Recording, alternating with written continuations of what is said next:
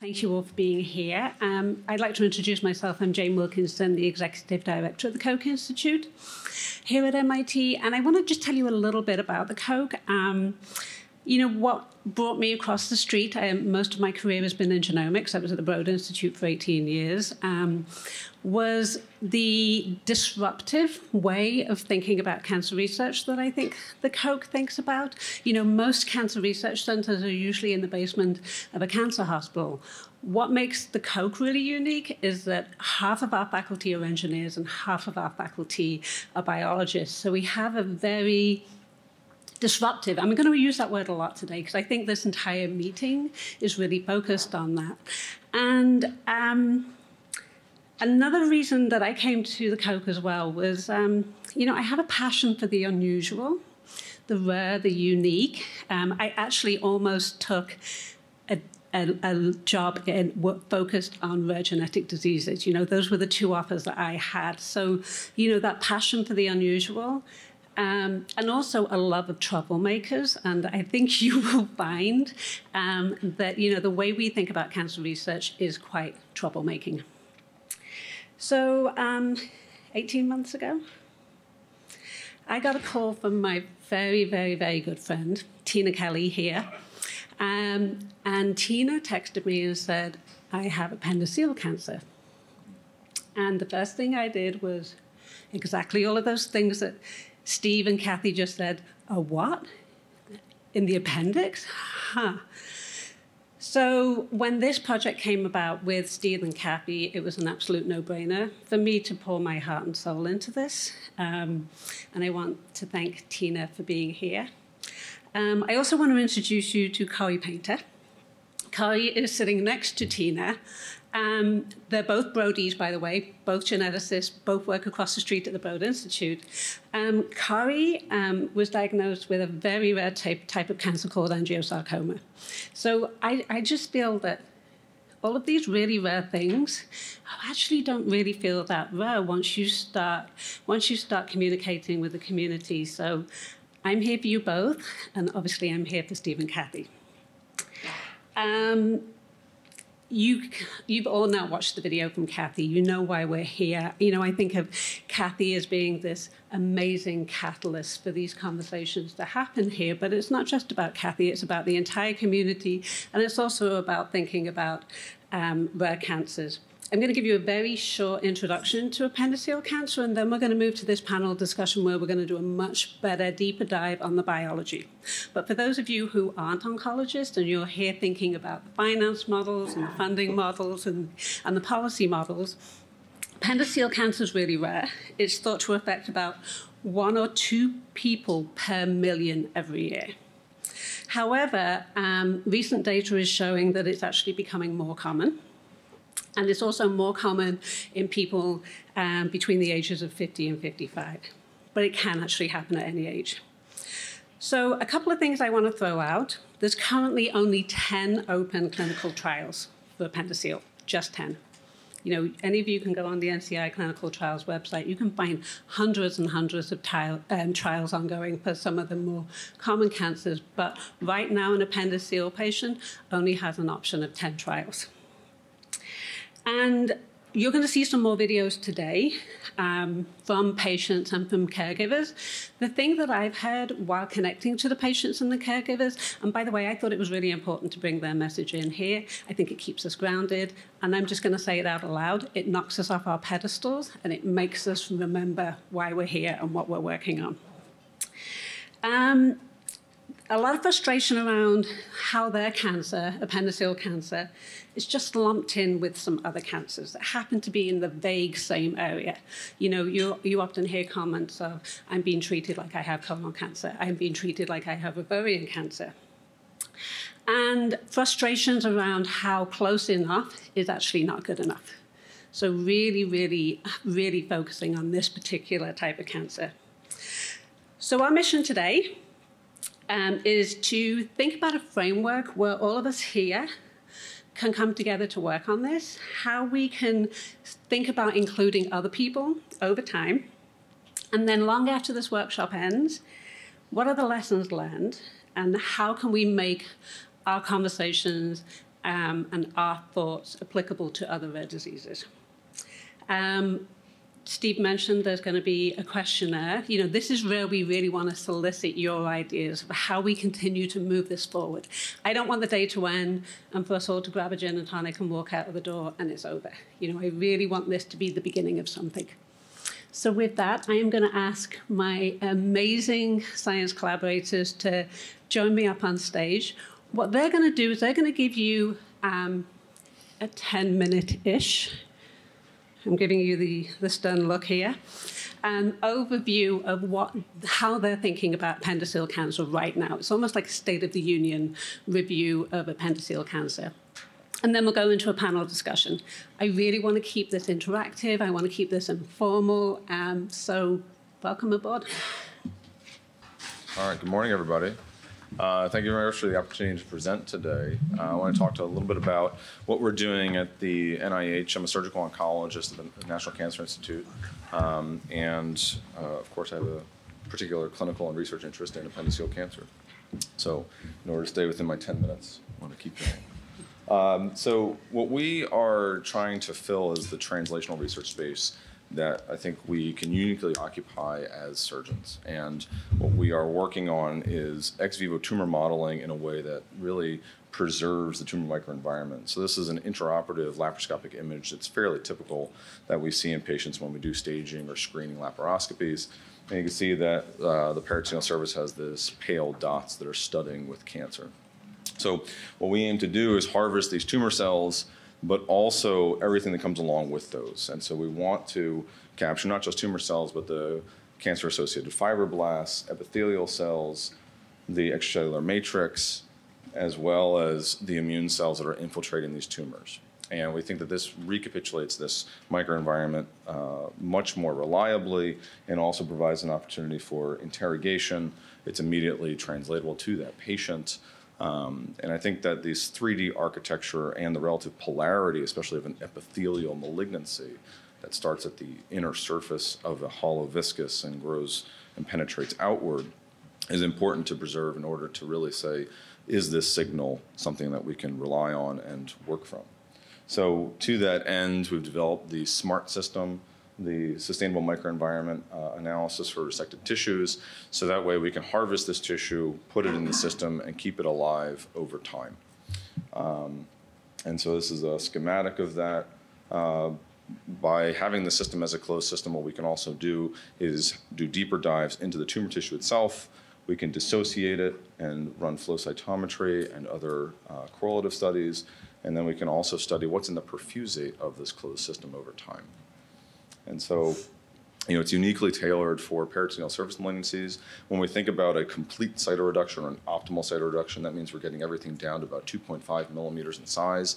And chemotherapy, or heated intraperitoneal chemotherapy in particular, is ideally suited to try and target these smaller nodules that maybe cannot be removed without extensive small bowel resections or other cytoreductive procedures that might be too morbid for patients. But this platform allows us to study it and be able to look at what's happening in these small tumors, and is the HIPEC achieving what we think it is or what we hope it is. So, and it allows us to then also run these other studies based off of that.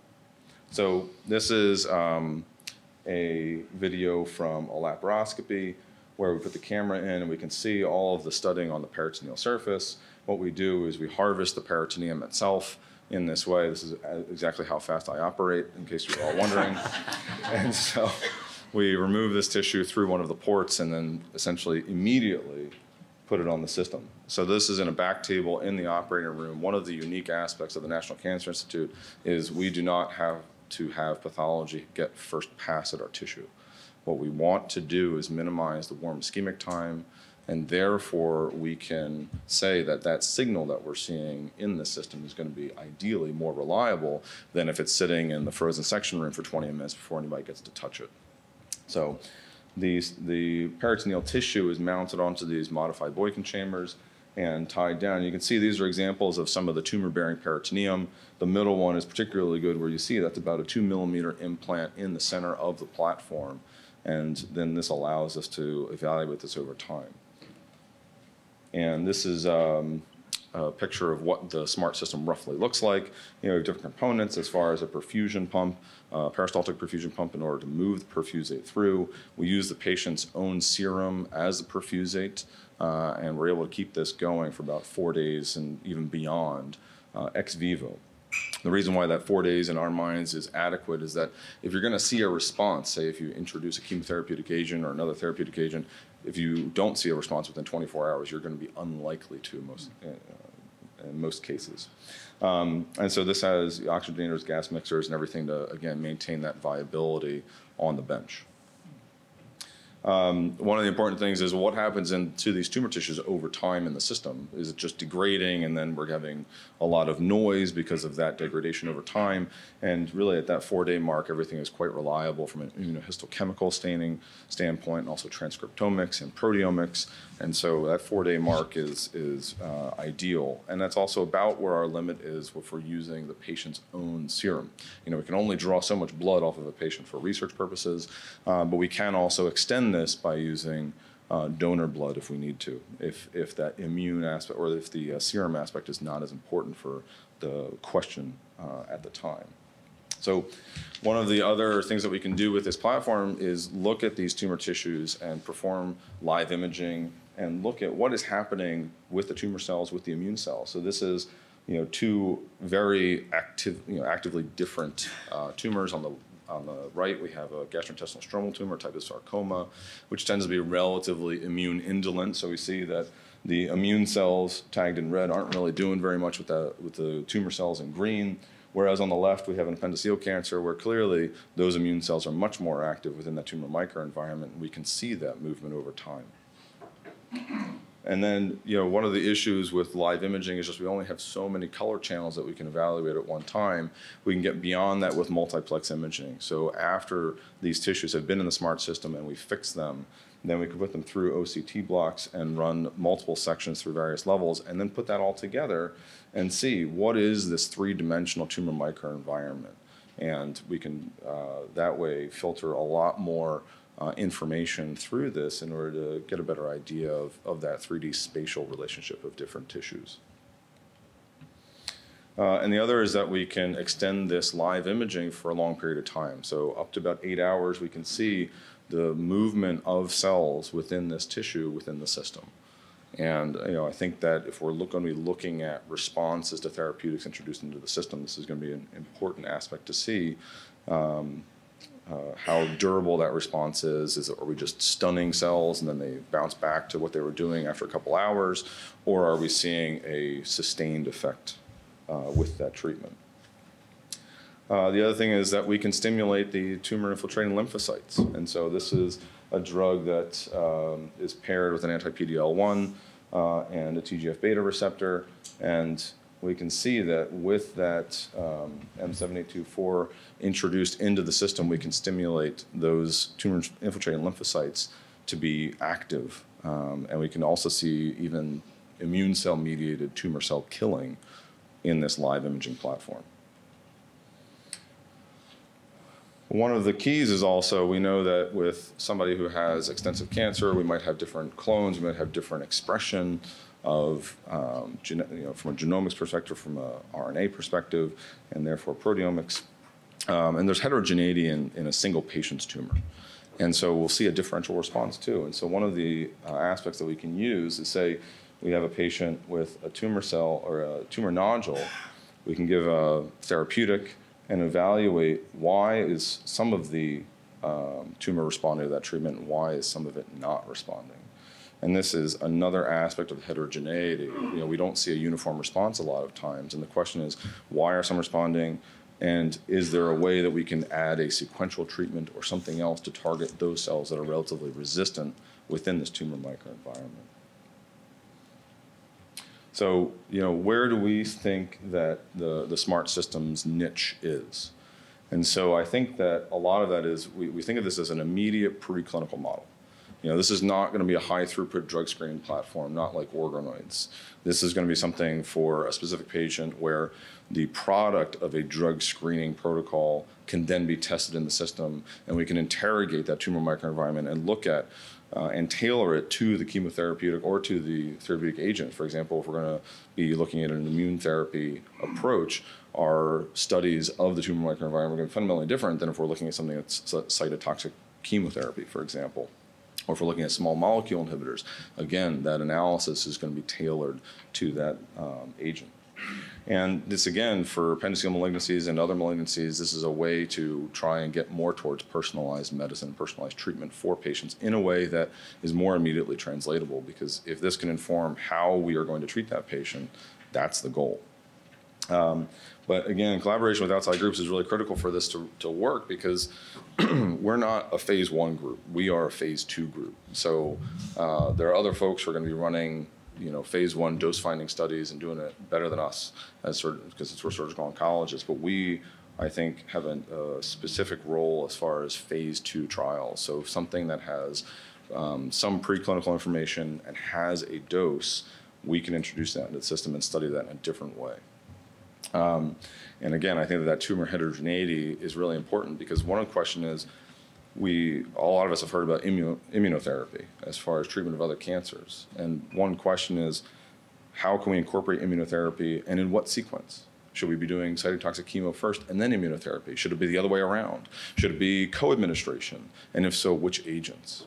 And I think this is one of the ways that we can start to ask and ideally answer some of those questions. And so I have one clinical trial, I guess that's one of the 10 out there, where we're looking at bidirectional therapy using paclitaxel, which has been around for a very long time, but we're using it with nilotinib. And nilotinib has really been used for hematologic malignancies as a tyrosine kinase inhibitor. But what the NCI Almanac study did was look at all the FDA-approved drugs and combine them and look for synergy. And so nilotinib and paclitaxel were synergistic both in cell lines and in PDX models. And then that directly led us to say, well, if paclitaxel IV and oral nilotinib are synergistic, what about intraperitoneal paclitaxel? And so we're looking at this trial opened September 1st last year. I've had multiple patients I've screened for the trial, and fortunately for them, and not necessarily for the trial perspective, they failed screening because they didn't have enough disease to actually be able to study for this. But what we have had is, this is our first patient with a goblet cell appendiceal adenocarcinoma, who on the left you see pre-treatment images of extensive serosal disease and mesenteric disease. And this is an interval laparoscopy, and we can see at least a partial, and I would say pretty strong clinical response. And we can really only evaluate this by laparoscopy, and that's one of the limitations. It's not something that serum markers or CAT scans are going to be able to really tell us, is this patient responding or not? But I think that this is an encouraging initial finding on this trial, and we're looking forward to being able to treat more patients on this. Of course, I would be very happy to have more screen failures for the right reasons. But with that, so that I stay within my 10 minutes, which I You did great. Yeah. There's a lot of people to thank, too many to name all at once, but of course it takes a village for something like this. So thank you again. Hi, everybody. I'm Dave Ryan. I'm the Chief of Hemonc at Mass General. I'm the Clinical Director of the Cancer Center. I apologize. I emailed my slides to the wrong person, and I'll just talk off the cuff about appendix cancer, give you a little overview from a clinical perspective. So I've been in practice in GI cancer for 25 years, 20 of which with my good friend Jim Cusack in surgery. And I want to level set just a little bit from a clinical perspective and talk and give you a sense of what it's like to take care of appendiceal cancer patients and where the real issues are. So the first I would say is, let's discuss about which patient we're treating. And so there are 4 essential different types of cancers that arise in the appendix. There's neuroendocrine cancers, which we're not talking about. In 25 years of practice, I've almost never taken care of somebody who's died from a neuroendocrine cancer of the appendix that started in the appendix. It happens. Mostly it's a surgical phenomenon. It comes out with the appendix during a right hemicolectomy or an appendectomy, and it's usually not a problem. So I don't think it's an unmet need. Then there's goblet cell adenocarcinomas, which used to be called goblet cell carcinoids, the strangest tumor on the planet, as far as I'm concerned. The pathologist will tell you on one half of the block is carcinoid or neuroendocrine cancer, on the other half of the block is adenocarcinoma. In 25 years of practice, I've had a bunch of people die from goblet cell adenocarcinomas. It's never the carcinoid that metastasizes. So when Jin goes in and takes out the metastatic disease, it's always an adenocarcinoma component that looks indistinguishable from a regular adenocarcinoma of the appendix, which leads us to what we're really talking about today, which is adenocarcinoma of the appendix. Now, adenocarcinoma of the appendix exists along a spectrum from low-grade adenocarcinoma, classically creates a ton of mucin in the belly, often called pseudomyxoma peritonei, now called adenomucinosis sometimes. It's just a ton of snot in the belly, like, for lack of a better term, with small amounts of solid tumor. Now, it exists all the way over here to another spectrum, which is poorly differentiated carcinoma, sometimes signet ring cell, adenocarcinoma. If it's super poorly differentiated, you've lost your adenocarcinoma features, but it essentially forms glands. And that behaves, for all intents and purposes, like colon cancer. Looks like colon cancer, stains like colon cancer, behaves like colon cancer, responds to chemotherapy like colon cancer. Now, patients exist along the spectrum. There's even people who have low-grade adenocarcinoma with components of high-grade, particularly over time as they progress. Sometimes they're left, if they've had multiple surgeries to take out that mucin, they're left with the poorly differentiated component or the high-grade adenocarcinoma after 10, 15 years. And that's what they wind up dying from for the most part. Now, the low-grade mucinous tumors are easy to pick up. On a CT scan, everybody who's taking care of these patients can know immediately, are they super low-grade or not, because the mucin looks different on a CT scan than standard solid tumor adenocarcinoma, which causes a lot of caking, free-flowing fluid that we call ascites, but not this huge amount of mucin. Now, the pathologist may call us and say there's mucin in the tumor, in the actual cell, but unless you see globules of mucin outside the solid tumor, it's not a low-grade appendiceal mucinous neoplasm. It's more than likely, if you see tons of solid disease on the CT scan, it's a adenocarcinoma that's going to behave for all the world like colon cancer. So on the clinical side, what people wind up dying from is their belly fills up, and they basically die of inanition, essentially, because their GI tract just shuts down. So when I sit down and I explain to somebody who's dying of appendiceal cancer, why are they dying?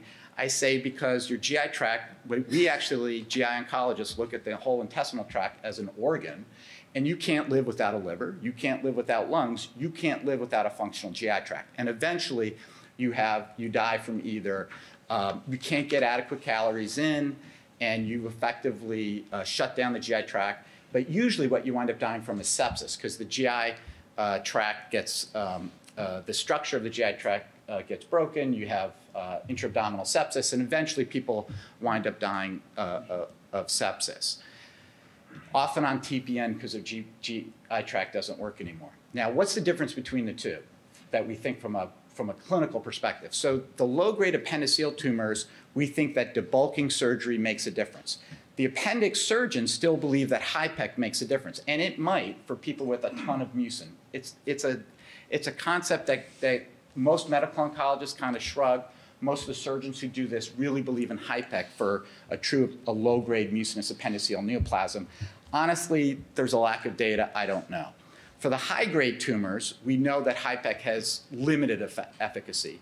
And we know that because there was a randomized controlled study done in Europe of people getting complete cytoreductive surgery where you take out all the disease and you give people either HIPEC or not, and everybody gets standard chemotherapy. And the HIPEC had absolutely no impact on overall survival. People debate, the surgeons and the big believers in heated intraperitoneal chemotherapy debate whether there was some small effect, but effectively, whatever effect there was tiny and not statistically significant. So you can tell that from my perspective, I've moved on from HIPEC for high-grade disease. I am, however, a huge believer in surgery because there's a tail on the curve. About 15% of people, if you can resect all the disease, are actually cured. Now, we've known that for years in colon cancer, where it was thought that if you had peritoneal disease, it was never curable. But if Dr. Cusack can take all your cancer out, guess what? There's a tail on the curve. It's curable. And that's true for colon cancer when it spreads to the liver, the lungs, anyplace else, and it's true for high-grade appendiceal cancer. Now, low-grade is very rarely cured. Most of the time, The surgeons can't get a complete cytoreductive surgery unless it's caught very early.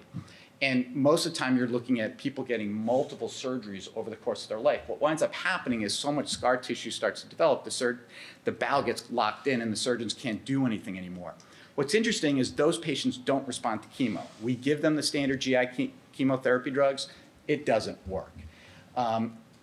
As opposed to the high-grade disease where it does work. If I think we need, and then when you look at the molecular profiling of these different tumor types, the higher grade disease, the molecular profile, which have been done, and the Vanderbilt group is doing again, looks like colon cancer for the most part. A little bit of exceptions. The low-grade disease looks very different. Less P53, less GNAS mutations, et cetera, looks different.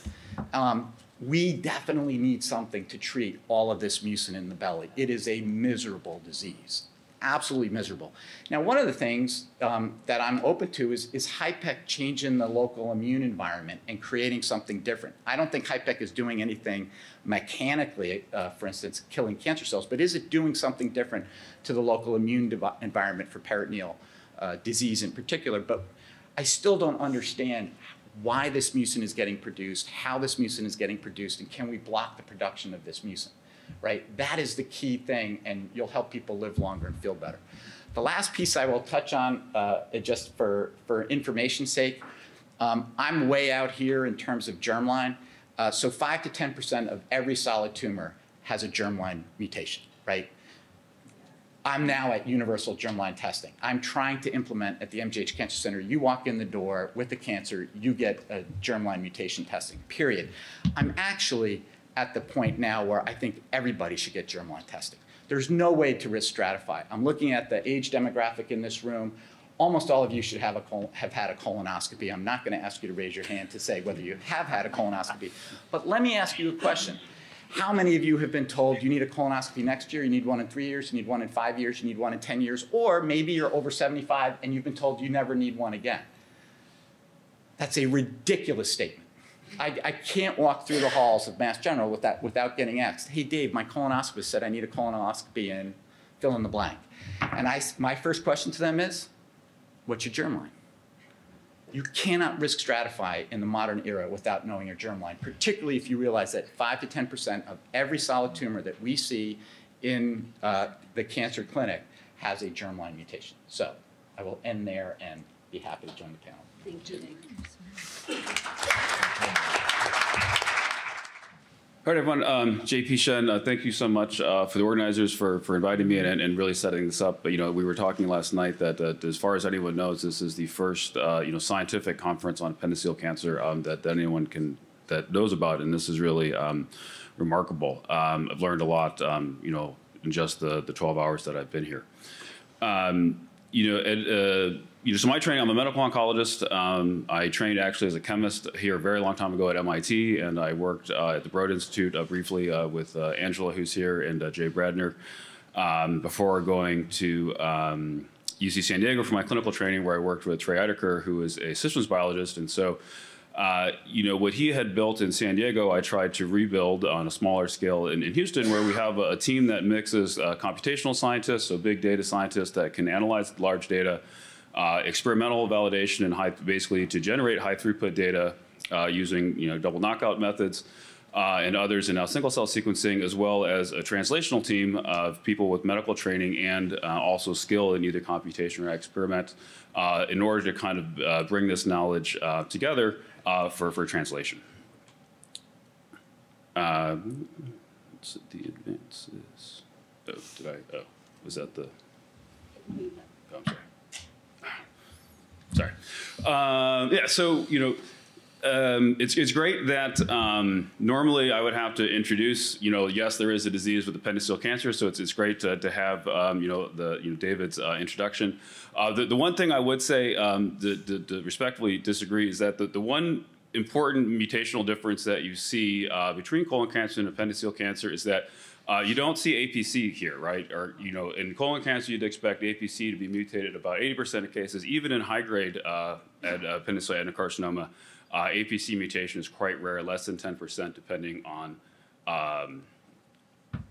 depending on the case series, and you can see that the most frequently mutated genes, KRAS is frequently mutated in both high grade and low grade. P53 is frequently mutated in high grade. GNAS is frequently mutated in low grade. It's not shown in this slide, but it's very interesting that GNAS and KRAS are very strongly co-mutated. Almost 90% of GNAS mutant tumors also have a KRAS mutation, suggesting that there's a strong synergistic relationship between those genes. And GNAS mutation is mutually exclusive statistically strongly with P53, suggesting that really low-grade appendiceal cancer is a different disease than high-grade tumors. High-grade tumors don't generally evolve from low-grade tumors. They're kind of de novo high-grade. And low-grade tumors are low-grade. And goblet cell actually is quite different from its molecular makeup, and it's really very interesting. We're at the very beginning of getting some single-cell sequencing to look at goblet cell carcinoma because it by definition it is a mixed type of both a neuroendocrine and adenocarcinoma. And so, I didn't, set out to become a appendiceal cancer specialist, but it just kind of happened. At UC San Diego, there was a relatively large surgical expertise, and, right now the only really proven treatment for appendiceal cancer is surgery, and so the patients tend to follow the surgical expertise, but unfortunately many of them are not resectable, and so they're referred to medical oncologists. And so, even this is downloaded last night, and thank you for uploading my slides, even though they were sent to you very late last night. As of today, the national guidelines that basically set this as how you should treat cancer still suggest that appendiceal cancer, all grades, be treated with chemotherapy as if it was colon cancer, and that really just bothered me because there's a lot of patients out there that are getting ineffective chemotherapy. And you can't really blame the local oncologist because they're following the national guidelines. And so, seeing that stark difference that we know at a molecular level, appendiceal cancer is very different than colon cancer. We know the natural history is very different. Colon cancer metastasizes to lymph nodes and then to the liver. Colon cancer, appendiceal cancer almost never travels to the lymph nodes. Goblet cell a little bit more common. But you get this isolated peritoneal disease, which is quite rare in colon cancer. So basically, everything we know about appendiceal cancer and colon cancer tell us that they're different, and yet we have guidelines that tell us to treat it the same way. And so, this was work that was started well before I got to MD Anderson by the names you can see there: Mike Overman, medical oncologist, Dr. Raghav, and Keith Fournier, the surgical oncologist. They had recognized that it doesn't seem like 5-FU-based chemotherapy is doing anything for these low-grade mucinous tumors. And, medicine is very heavily biased towards what we've done before. And unfortunately, because way back when someone said, we're going to give these appendiceal tumors colon cancer chemotherapy because anatomically the appendix is next to the colon, that is what we do. However, so this design, it was a... randomized to either observation first, then treatment, or treatment and then observation. The patient was meant to be their own control, so every patient got 6 months of chemotherapy, physician's choice, and 6 months of observation. And the fact that this was even ethical tells you a lot about the where we are in chemotherapy treatment for appendiceal cancer. You can't think of if you said leukemia, we're going to not treat half of the people for 6 months. You'd be crazy, but it just tells you how far we really need to go in terms of developing chemotherapy in this disease. And interestingly, there's absolutely no difference in terms of tumor growth. The tumor growth was actually even slightly, but not statistically significant, faster while on treatment versus observation. Which again, this is only for low-grade mucinous tumors, but traditional colon cancer chemo, which is 5-FU based, is ineffective. And there were 0 objective responses on 18 patients. And this will, hopefully it's now available on medIRCARD, but will soon come out in JAMA Network Open. Hopefully this will kind of end the practice of these low-grade patients getting treated with ineffective chemotherapy, oftentimes for years, because their disease is just very slow growing. So, the talk about Ireland this morning kind of reminded me, I've been told by many that I have the gift of gab, and I have kissed the Barney Stone, so I'm not going to talk about all of these things, but I just wanted to kind of put out there, given kind of this problem where now at MD Anderson, we see a huge number of appendix cancer patients, and again, most of them are not surgical candidates. And so, our mission at MD Anderson is the elimination of cancer in the state of Texas, the United States, and the world. And our marketing people put this all over the country. And so patients come to me and they say, Dr. Shen, what do you have for us? And unfortunately, there are very few clinical trials. And I really, what I have to offer them is colon cancer chemotherapy, which I don't really think works very well. And so we decided to tackle, here's the kind of list of issues. We said, all of them that we can address, let's try to address. We're doing this kind of simultaneously, which is why none of these things are completed, and they're all kind of in progress. And I've been told that we're doing too many things, and that's probably true. But this is what we're trying to do. So I'll just kind of touch on a couple of these. One of the things that, because this is a rare disease and it's been hard to do clinical trials, we are actually trying to do clinical trials, and it is possible to do clinical trials. In this disease, we're trying to dispel the myth that appendix cancer is too rare to do prospective clinical trials. But because of that, generally, at MD Anderson, which is obviously an academic center, only 20% of our patients go on trial. And so we realized that we need to learn more from the 80% of patients that don't go on trial. And so, this project was not built around appendiceal cancer, but we've been using it. There was an institutional-wide collaboration between the Silicon Valley-based technology company Palantir and MD Anderson to apply this web-based graphical interface data aggregation system called Foundry, which is not perfect. It's not done yet. It's kind of like the second Death Star. It's fully operational, but it's not complete yet. But we can pull a lot of things. We can pull demographic data very well. We can pull molecular data very well. So things that were entered into the record in a structured way, we can pull really well. Like op reports are synoptic. We can pull that really well. Synoptic radiology reports we can pull really well.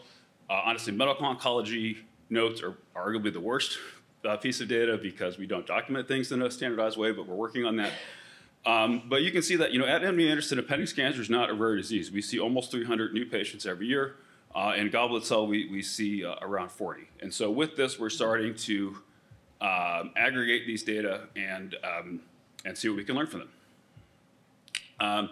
One thing that we saw right away is that the current staging system just doesn't risk stratify very well. All cancers are staged 1, 2, 3, 4, but the features that but the idea of stage is that it needs to stratify patients on survival. The things that are important in breast cancer are different than the things that are important in colon cancer. And, in a GI tumor, you care about how deeply invasive the tumor is into the body, not how big it is. And that's what the T stage is based on. Using a staging system that was built on colon cancer just does not work very well in appendix cancer. And you can see here that, the stages 1, 2, 3 of goblet cell all do really well, but there's really no gradation. Stage 4 does worse, but there's huge variation within stage 4, and I'll show you that in the next slide.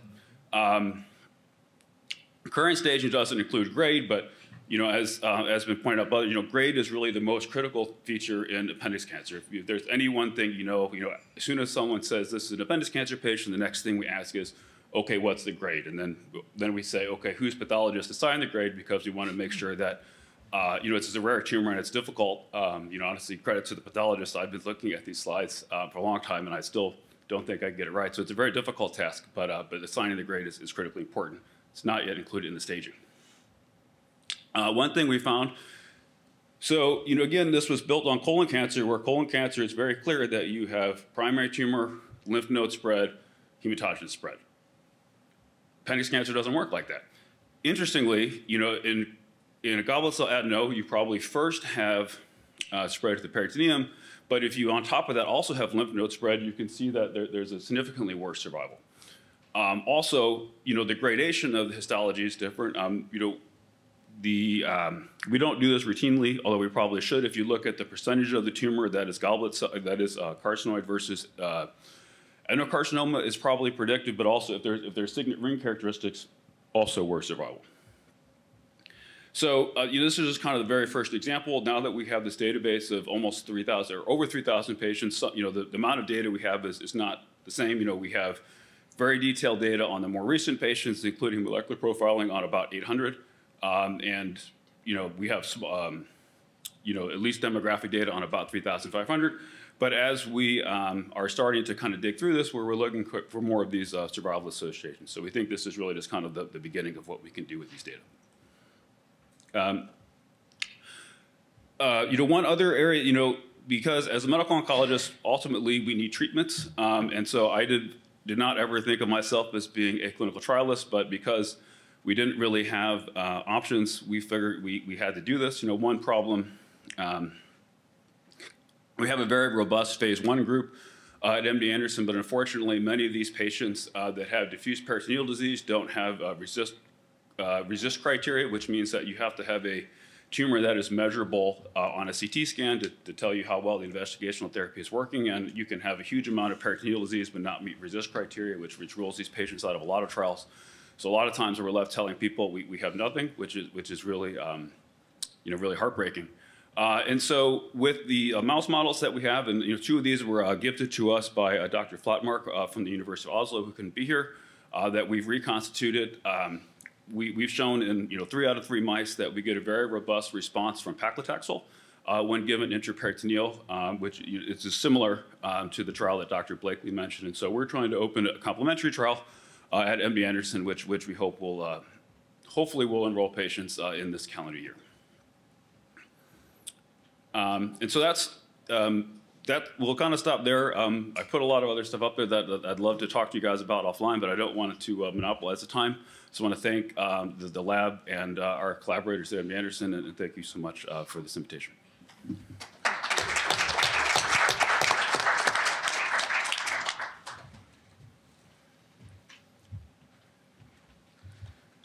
Well, thank you very much for the opportunity to present today. What you've done, accumulating such a huge brain power in such a short notice is amazing. I didn't expect that to happen, but congratulations for that. So I will try to demonstrate to you how we use organoid technology to tackle the problem of appendiceal cancer. And,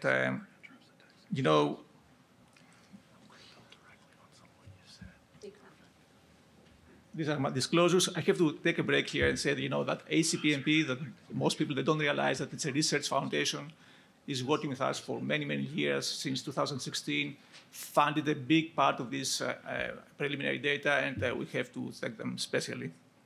So when we started back in 2016 using organoids, and for those who doesn't know what an organoid is, think of an organoid like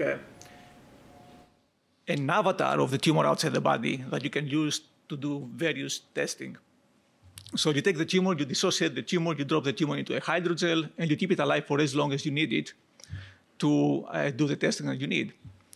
And this is the first ever appendiceal cancer organoid that was built back in 2016, 2017. And you can use it for not only an appendiceal organoid, any organoid, any tumor organoid, you use it to create chemosensitivity data. So you can see different drugs on the left column and different survival of the tumor on the other column. And when the red is dead and green is alive, you can very well and easily say that the best drug for this patient is the last one that leaves only 11% of the tumor alive. And at the same time, we developed this technology that we took the tumor organoid, and we enriched the tumor organoid with the immune system from the same patient.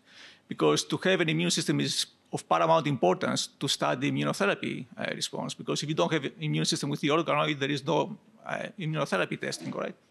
And what you can see here is on the lower side, you see tumor-only organoid without an immune system. When you hit it with immunotherapy, the tumor doesn't die because there is no immune system.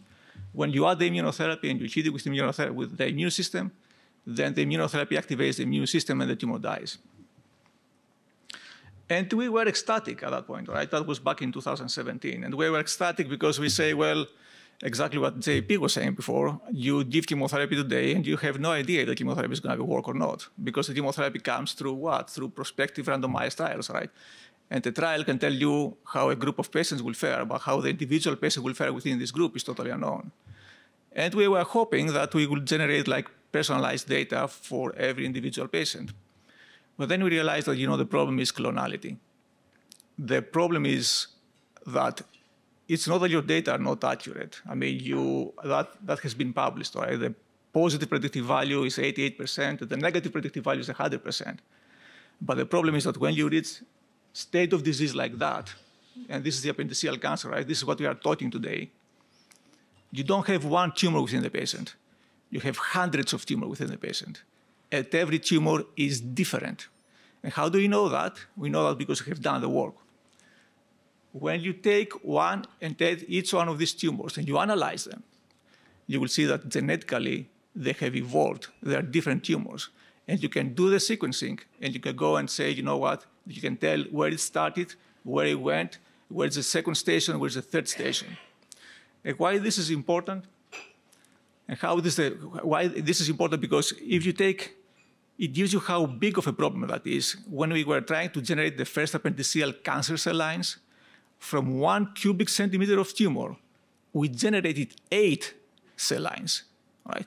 So if you have an abdomen like that with hundreds of tumors, how many different tumors do you have within this patient? And why this is a problem?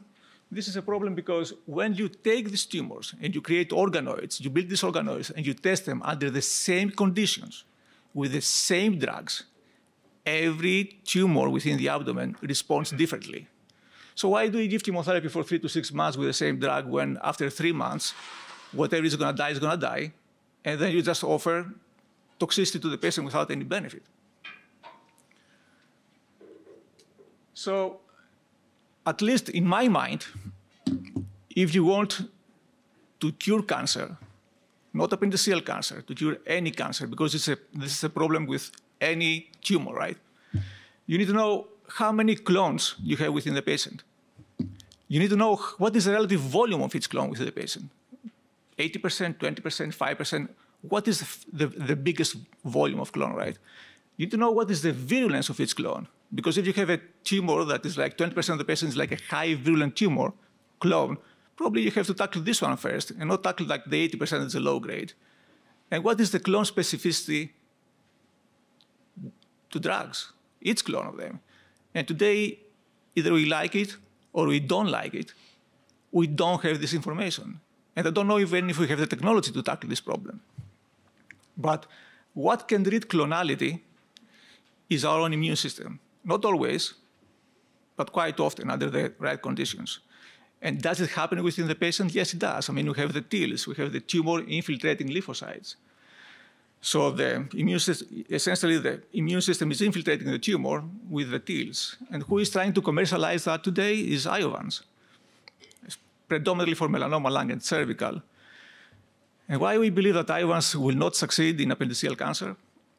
Because appendiceal cancer quite often attracts a very small number of TILs. And these TILs are quite often exhausted because they are pushing against a negative tumor microenvironment, and they run out of fuel, if I can say that.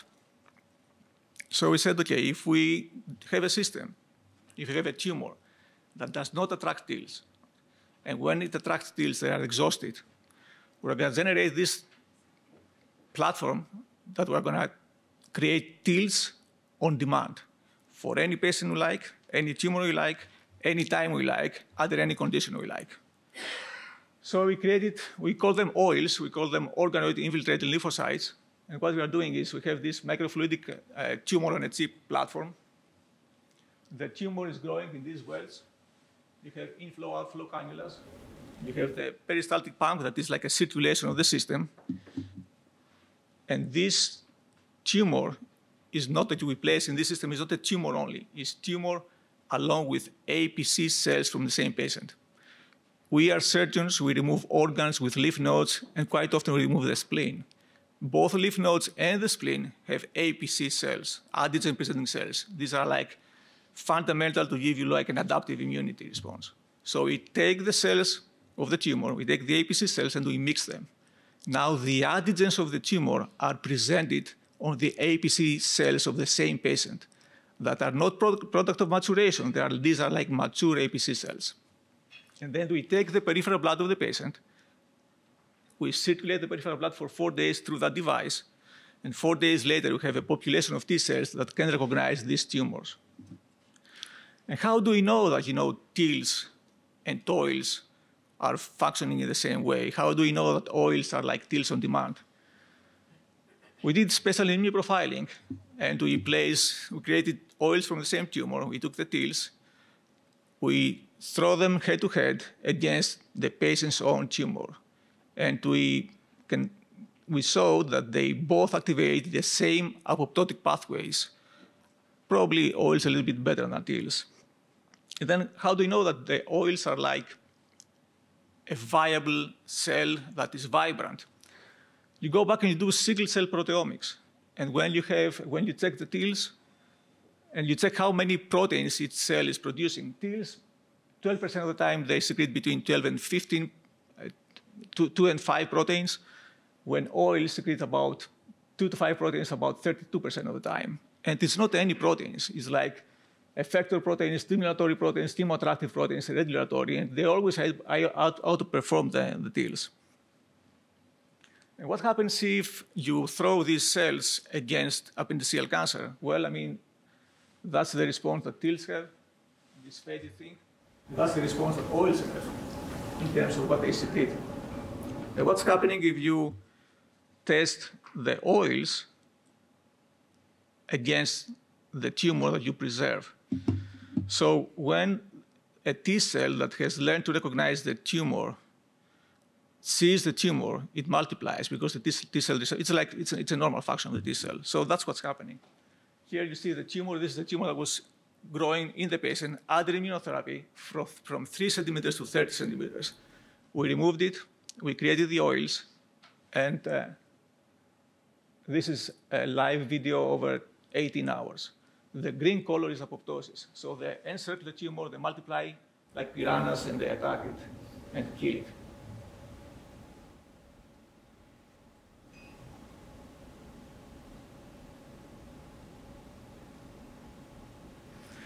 So this is our way to tackle clonality. And what's the plan?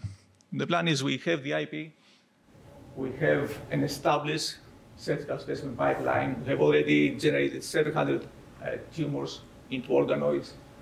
We are NCI funded. We have money from philanthropy and ACPNP with another grant that we just got. We don't expand cells, right? We do not expand cells. We are not in the expansion business. We avoid expanding cells like the plague, because we know that, after 7 expansions, seven passages, you don't have the same cell anymore, right? You are treating a different tumor. The oils are available within 3 weeks. We have a GMP facility. We're building a CLIA lab. We started a company. We do starting an animal model. And we're going to go with a phase 1 trial. And the phase 1 trial is going to be taking the cells, do the cytoreduction, HIPEC or no HIPEC. We are not focusing on the HIPEC here, but HIPEC offers some kind of immunosuppression within the peritoneal cavity, and then drop them in the abdomen and see what's going to happen. And from that, I will stop. This is who we are if you want to go and see us online. But thank you very much for your attention.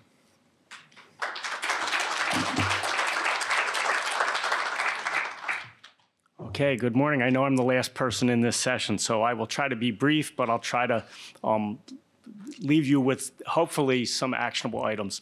I'm Mike Yaffe. I'm the director of the MIT Center for Precision Cancer Medicine. I'm also an acute care surgeon and surgical intensivist, and so I've had the unfortunate opportunity to be able to diagnose several of my patients with appendiceal cancer who I was operating on for what I thought was either acute appendicitis or an acute abdomen. And for the last 25 years or so, what my lab has worked on has primarily been understanding signal transduction pathways that relate what we do and find in surgery as far as the tumor biology is concerned to the response to chemotherapy and radiation. And that's what I want to tell you about today. Now, I'm going to make 4 key points today. And I'm going to be very iconoclastic, and I'm going to be the disruptor that Jane wants. And I also want to pick up the gauntlet that Stephen threw down and say, I really want to focus on things that are going to result in actionable items in the short term. So the first point I want to make is that the combination treatments, and you heard this from JP and you heard this from David, the current combination treatments for appendiceal cancer, I'm going to show you they're not synergistic and they're not even additive. They work, but they most likely work not because of the effect of the drugs in some synergistic way, but they work because we're targeting either tumor heterogeneity or patient heterogeneity. But what that means is we're exposing a lot of patients to the detriment and the side effects of some of these agents, which probably are not functioning very effectively to kill their tumor. Let me show you what I mean by that. Now, every clinician here will agree with me, I hope, that cytotoxic chemotherapy works because we're targeting rapidly proliferating cells. And most cancer cells have some type of defect in DNA damage response. This obviously is a problem for things like lamins, which are not rapidly proliferating. And I'll try and show you why perhaps this second idea of the DNA damage response may be flawed as well. Now, as you've heard, most of the current care therapies that we use based on NCCN guidelines are based on using 5-FU. And two combinations I want to talk about specifically. One is FOLFOX, combination of folinic acid, 5-fluorouracil, and oxaliplatin. And the concept here is that 5-fluorouracil is well known to act by targeting thymidylate synthase, an enzyme that's important for synthesizing nucleotides. And so the logic is that if you cause DNA damage by using oxaliplatin to cause crosslinks, and at the same time you deplete the cells of the nucleotides that they need for DNA repair, you should get synergistic cell killing. The same thing is true with FOLFIRI. FOLFIRI is the same thing, folinic acid and 5-fluorouracil, this time with irinotecan, a topoisomerase inhibitor. And the concept is exactly the same. If we cause DNA damage at the same time that we disrupt nucleotides, one would expect that these therapies should be synergistic. And so, about 10 years ago, we set out to see if this was true. And what I'm showing you in this curve is the viability of colon cancer cells that are treated with 5-FU alone, that's in the red curve, or 5-FU plus oxaliplatin in the blue curve. And the gray curve shows what you would expect if these drugs were just additive. Okay, and so we can look at the amount of death that we observed. Blue is more death, what we expected to observe, and then we can take the difference between them, and in this case, anything blue is bad. Blue means that this combination was not even additive. It was actually antagonistic. One drug is actually acting against the effects of the other drug. We were kind of surprised to see that in nearly every cell line, nearly every colon cancer cell line that we treated, this combination was antagonistic. These are the drugs that we're actively treating our patients with. Almost every cell line. Antagonistic between 5-FU and oxaliplatin, that's FOLFOX. Between 5-FU and irinotecan, that's FOLFIRI, or the combination of FOLFIRINOX. Now, you might say, okay, Mike, that's cell lines. What does this have to do with real patients? And so together with Adam Palmer's group, we went back and we looked at clinical data from patients. Now, this is old data, but this is clinical data from patients that were treated with colon cancer, treated primarily with oxaliplatin alone, or with 5-FU and leucovorin in the age when I trained, or irinotecan alone, or 5-FU and leucovorin. And then we said, what would we expect if we had a population of patients, some of whose tumors only responded to oxaliplatin, and others' tumors only responded to 5-FU and leucovorin, or irinotecan in that combination. And that's what I'm showing you here in black. That's what you would expect if these patients' tumors only responded to one of the agents. And I hope you'll notice here that in the case of FOLFOX, at best, FOLFOX, this is the real data. The data for FOLFOX comes out and it says, at best, it's additive. Here's the data for FOLFIRI. That's the red curve you see here. It's worse than additive. We're getting a worse response in these patients by the chemotherapy that we're giving them than if we could just identify which patients we should be giving irinotecan to or oxaliplatin and which patients we should be giving 5-FU and leucovorin to. Okay, so clearly the combination works, but it's not working effectively. It's working because we're targeting either patient or tumor heterogeneity. And again, this means we're subjecting people to side effects that maybe we don't need to. Well, the second point I want to make is that many of the effective drugs in colon cancer do not work by the mechanisms that the textbooks tell us. I'm going to show you some new data, unpublished, but hopefully published soon, that these drugs actually work through a different mechanism. And this is going to open up a relatively unexplored therapeutic space. Okay? So, if thymidylate synthase is really the target of 5-FU, then you would expect thymidylate synthase expression should correlate with sensitivity or resistance to 5-FU. This is from the Cancer Cell Line Encyclopedia. This is the rank ordering of genes that correlate with sensitivity or resistance. There's thymidylate synthase, absolutely in the middle of the curve.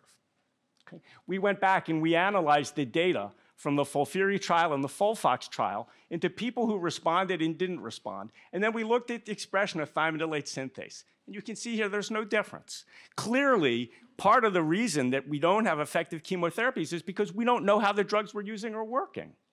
Okay, and so the concept that this drug inhibited thymidylate synthase or that it inhibited DNA, that's not correct. And I'm going to sum up, unfortunately, a decade's worth of work in about 2 slides and tell you that, in fact, 5-FU gets metabolized into one metabolite that causes RNA damage, one metabolite that causes DNA damage. And after a tremendous amount of work, now we've been able to profile the sensitivity of colon cancer cells to these 2 different 5-FU metabolites. Green is the sensitivity to the RNA damaging metabolite. Blue is the sensitivity to the DNA damaging metabolite. And we can look at the ratio of the IC50s, and anything below this 0 line means these are cells that are more sensitive to the RNA damaging metabolite. Every colon cancer cell we looked at, much more sensitive to the RNA damaging metabolite. Maybe this is an artifact of cells in culture. And so together with Amr Yilmaz, we made primary human colon cancer organoids from surgical specimens that we resected. And again, we could look at the survival. And I'm showing you here that in every single one of these organoids, they were much more sensitive to the RNA damaging metabolite than the DNA damaging metabolite. In fact, we went on to use phosphoproteomics and ubiquitin proteomics, and what we found was that in response to 5-FU, or the RNA damaging metabolite, the main thing that we observe is profound ubiquitination of almost every protein in the ribosome. Okay? In fact, if I go back one, in fact, we could show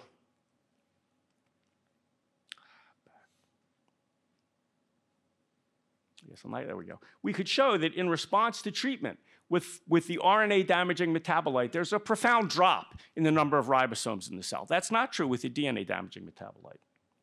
And so our current model of how this drug works is it gets incorporated into RNA, ribosomal RNA that's actively being transcribed. And this results in degradation of the ribosomal RNA, degradation of the ribosomal proteins, and we've now shown that it's that RNA damage-induced cell death that's responsible for the lethality of 5-FU.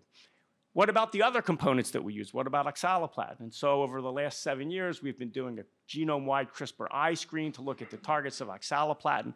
CRISPR-I, is, I would argue, is better than CRISPR because it's a knockdown technology. It much more closely resembles drug mimicking effects. And we were a little surprised to find that actually the key targets of oxaliplatin, the things that sensitize tumor cells to oxaliplatin, are things that are involved in ribosome biogenesis or RNA splicing. All of these proteins that you see here, which dramatically sensitize cells to 5-FU, are involved in RNA biogenesis. Okay.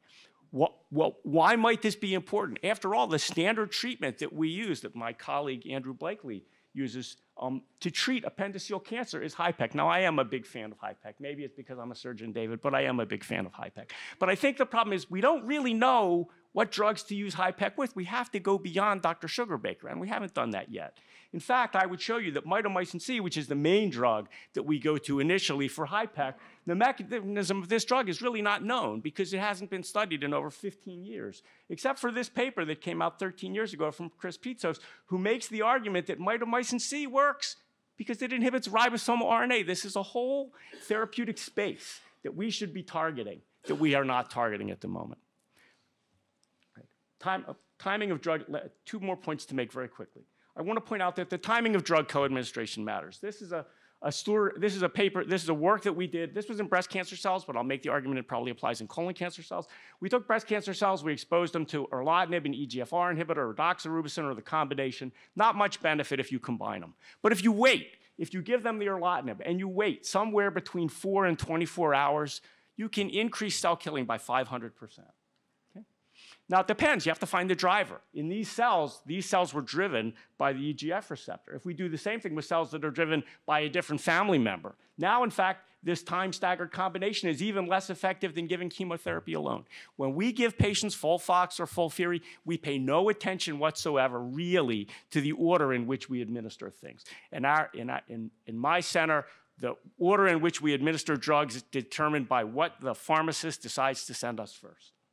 In fact, you can make a nanoparticle that delivers both drugs with a time stagger, and compared to treating mice with doxorubicin liposomes alone, this combination actually results in tumor regression. In fact, doing phosphoproteomics, we were able to identify the mechanism of this effect. That's because if we know what the driver is, which in these tumors is the EGF receptor, and we inhibit it chronically, we can silence an oncogenic signature and unveil a DNA damage pathway that is actively being silenced. And this meant in our case, that we were able to identify a biomarker for patient selection. If we could do this in appendiceal cancer, and we knew what the driver was, we would know what drug to give. And we also then had a biomarker for the patient's response.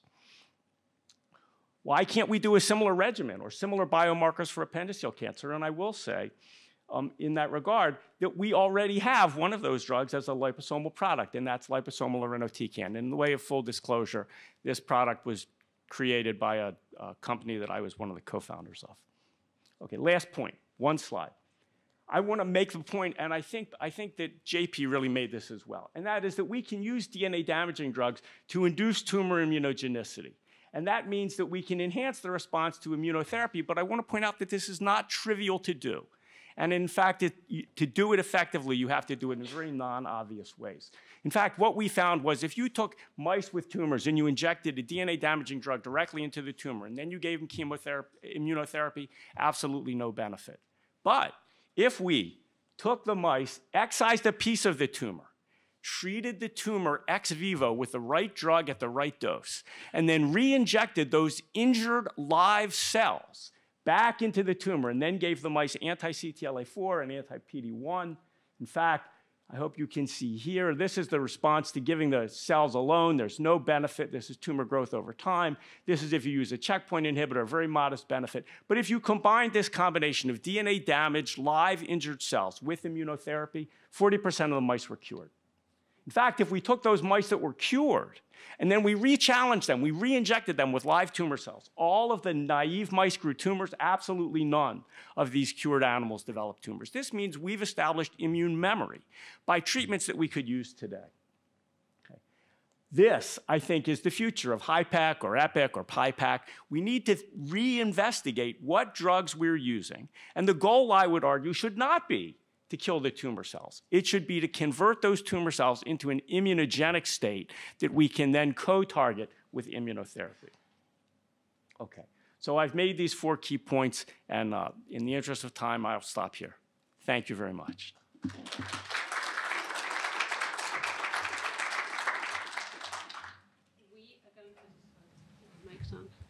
We are going to steal 15 minutes of the break to take questions. Questions? David, yes. Well, thank all the panel members for their very interesting comments. I was curious, David's comment about the 15% of patients at post-resection actually are cured.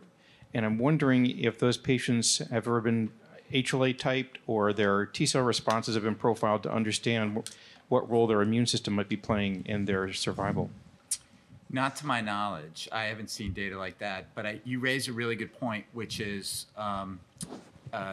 we don't really understand the immune microenvironment of the peritoneal cavity all that well.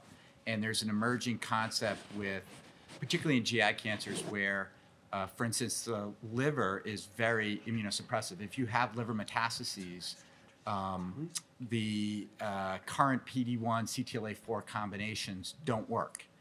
But if you have lung metastases or lymph node metastases, and it's questionable whether it's peritoneal is included in this, there is some level of activity. And we saw that with the recent Agenus CTLA, the enhanced FCR binding with the Agenus compound presented at ASCO GI in January. No responses for anybody with liver metastases. All of that is to say, we don't understand the peritoneal immunosuppressive microenvironment or immuno-enhancing microenvironment of the peritoneal cavity. We don't understand it at all as far as I know. Todd. Yeah, hi, Larry Norton, Memorial Sloan Kettering. Has anybody genotyped these TILs? Clonal hematopoiesis is turning out to be a pretty important topic. You know, we're essentially finding probably 95% of primary breast cancers have mutant TILs, and now laboratory data with my colleagues Ross Levine and Paulo Sanchez is showing that they promote metastases of the kind that you're seeing, which is small little foci of metastases that are infiltrated by these mutant TILs. Has anybody looked at that? Not that I'm aware in this cancer. I mean, it'd be pretty easy to measure clonal hematopoiesis in the GAP program, for example. I mean, maybe that's something you should consider. Hi, Kiran Turaga from Yale, in the back here. Actually, more of a philosophical question for all of you. Do you believe that in a rare disease, scientific progress is better if every individual institution is sort of pursuing, the multi-omics approach, systems biology approach, in that way, or is it better to be collaborative? And if so, if the latter is the case, how best, or have you seen platforms where groups of scientists have gotten together and said, well, let Wake Forest do organoids, they do it so well, let Andreana do germline because she does it so well, and let's all of us push towards that so that we can, not keep replicating the same efforts? Yeah, I'll take it. Karen, thanks for a great question. I think we're open to that, at least from a GAP perspective. It's why we opened GAP nationwide. One, we really wanted those numbers, but two, colleagues on this panel that do other pieces better, or a lot of my patients have had MSK impact panel testing and have that sub panel and trying to expand that. So I think there are marked opportunities to kind of bring that multidisciplinary approach and really layer that data from the primary tumor, which we don't know a lot about, but then into the peritoneal metastases as well. Kieran, I'll follow up on that as well. I think there's clearly, we have to start collaborating on this. I think there are 2 points, though. One is, and that's what the whole second half of this symposium is going to be about. In order to collaborate, there has to be a financial incentive for groups to want to do that. And then I think the second thing is everyone should not, while we want to share some models, it's important that there be other individual models. Because if everyone's working on one model and then we discover that that model actually isn't necessarily representative, then we've lost a lot of ground. So it's some combination of shared models and unique models. The only thing I would like to say on that is that, whoever wants to develop organoid techniques at his institution, they are more than welcome to come in North Carolina, and we will train your techs. If you want to do that, we are very open, right? We don't have a secret source. We don't have any of that. We published every single detail in the manuscripts that we publish. And actually, we insist in the techniques to be very comprehensive because we really want to go forward. We don't need any more silos in this rare disease era. Yeah, just to echo that, I think that we would love to be collaborative. As Dr. Yaffe said, I think that there does have to be attention to the infrastructure, just because a lot of investigators would like to collaborate, but then that it's squashed at a higher level at the universities that we work at, and at least at MD Anderson, we don't, as the rank and file, don't have a lot of control over the senior administration. And so I think that has to be addressed as well. But I think this is a great start, and obviously that was one of the main goals of this meeting to foster collaboration. And I think it is working. Hi, this is Chris Wilfong, 76 Bio. I'm curious, as somebody who thinks a lot from the development of new therapeutics side, there's this consistent theme across what we're testing in peritoneal disease, appendiceal cancer, essentially combinations of things that people have been using for a very long time. And there are a lot of new models, a lot of preclinical research on new pathways, opportunities to try new therapeutics. But then you have this issue of, Dr. Blakely, you're not a phase 1 center, or Dr. Shen, you brought up the fact that RECIST criteria don't work well in phase 1. So how do you think about assessing a new therapy for whether it's appendiceal cancer or any peritoneal disease? How do you actually, as a clinician, look and see if you're seeing activity that you believe in from a new therapeutic? So I think I'll take a crack at that because it's really hard to do in appendiceal cancer. I think for the high-grade tumors, which have a lot of omental carcinomatosis, and there's a very clear-cut, there's not so much variability around progression-free survival. You can actually measure reduction in the amount of solid tumor and solid component, and you can also look at progression-free survival. But that's not really what we're talking about. I think the low-grade mucinous appendiceal tumors with a lot of mucin in the abdominal cavity, it's incredibly difficult to do a clinical trial. The progression-free survival can be years in some of these patients. B, the amount of mucin that's in the abdominal cavity varies from scan to scan, even if it hasn't changed, it's shifted. And so it's really hard to know if your drug is working. Having said that, the first person who comes up with a therapeutic modality where there's you can measure the volume of mucin, let's say total, and then all of a sudden it's cut by 50% or 75% in 6 months, like that will be a breakthrough, and then everything will change. So there is an ability to do it, but not along the standard RECIST criteria. And essentially, it's it almost feels like you're asking for a miracle to be able to do that right now, because I've certainly never seen that. Other than a surgeon going in and mechanically removing all of that mucin. I will add something to that, specifically for the low-grade appendiceal cancer, because these are tumors that are with very low cellularity. So it's a sequencing nightmare. You send a piece of tumor like that, and they're telling you we have no cells, right? So maybe you have to see them as a secretion problem, and not like as a cancer problem, right? So if you target the secretion of mucin, maybe you have better outcomes than targeting the tumor itself, because this tumor itself is very slow growing, with the exception of the tumor, that over years will become like differentiate, and it will become a high grade, and that's going to be game over. Now, regarding how you're going to approach a rare disease, I think you have to remove the word rare from the rare disease sentence, right? And we do have like a way to do that. And what is a way to do that? We can create huge tumor banks that are not going to be the traditional tumor bank, that you have like FPPs and this kind of stuff. But you can have like living tissue tumor banks. And the way you do that, you have two ways to go, right? Either you will do the European type of organoids where you take cells and you expand them forever, and you may be lucky or may not be lucky to create like a tumor organoid like months later, especially for appendiceal cancer. Or maintain the tumor alive, exactly as we do in North Carolina. And you keep the tumor along with the stroma, and you keep them alive for a period of time, frozen in the somewhere, right? And then over time, you will be able to have like 300 cases, 400 cases, 500 cases. They won't live forever, but as patients come in, if you have a system to replenish all the tumors that you have used, you will always have a set of 300 different patients, tumors from 300 different patients, to do your triage of agents, right? So you have to find a way to remove the word rare from the rare diseases. If you don't do that, we will always chasing ourselves, right? I mean, we cannot have a clinical trial. We cannot really have a good specimen cohort. The sequence is not good. I mean, when it's going to be the next patient coming through the clinic? We cannot do that anymore. Yeah, just to echo that, so I mean, I agree that with the challenges as outlined. One thought, we've looked quite a bit at ctDNA, which we presented this at ESMO GI last year, and the manuscript came out relatively soon, but it's unfortunately not very sensitive in low-grade tumors.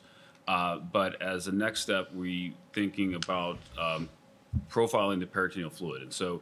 In the trial that we have proposed, because you have to place the intraperitoneal cath and do a diagnostic staging initially, you'll have, which is still the gold standard diagnostic laparoscopy. We'll also take peritoneal fluid sampling, and so potentially you could look at, tumor DNA in the peritoneal fluid, which it's still invasive to sample that, but perhaps you wouldn't have to do the full diagnostic surgery.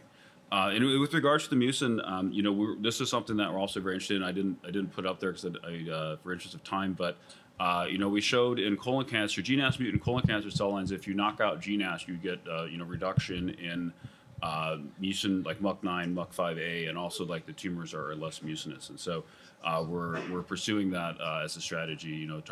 Chemical inhibition of GNAS as a strategy to target the mucin production in these low-grade tumors. But I think that from again, Dave, what you said about the radiologist being able to determine the grade, based on the image, we think that with an MRI, you're throwing away a lot of that information just to get an image, and so we really need to find someone that's smarter than us that really is a true radiologist to think about a radiomic approach. Can we see what the difference between a treated tumor and a like fibrosis from a chemotherapy effect versus versus not. And so I think that potentially that information is there, and especially in MRI, but we're just not pulling it out with the current T1, T2 modalities. Okay, thank you. I think we're going to wrap up. Andrew, do you have a comment or a question? I wanted to ask Jerry Lee to just say a few words to follow the question about tumor banks, because I think there's an important initiative that's going on that everybody should know about. Jerry? Yeah. No, thank you so much, Jerry Lee, USC, formerly National Cancer Institute, and I think JP and David and Andreana, when you were speaking a little bit about looking at that tail end, had the good fortune spending 12 years with Anna Barker when we built the Cancer Genome Atlas. And even 17 years later, I'm still staring at the tail that's on that Genomic Data Commons of all those N of 11111. And I think Andrew, as always, graciously wanted to raise awareness of something that Greg and I actually, as part of the Cancer Moonshot 1, put together as a consortium between Department of Defense and Veterans Affairs to actually put together now a longitudinal data set and a longitudinal data set that others can contribute to. And we are biobanking now over 2,000 samples, similar to TCJ, where our very first paper went out last November. And hopefully others that are not yet aware of this, we'd be happy to sort of speak with you a little bit about that as we continue this longitudinal cohort and hopefully have other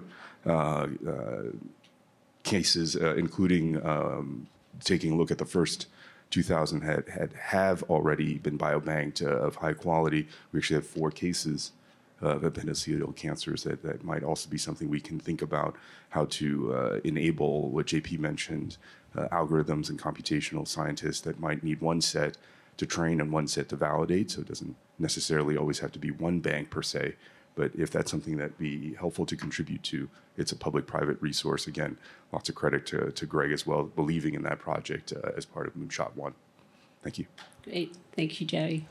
We are going to take a break. We'd like you to come back at 11.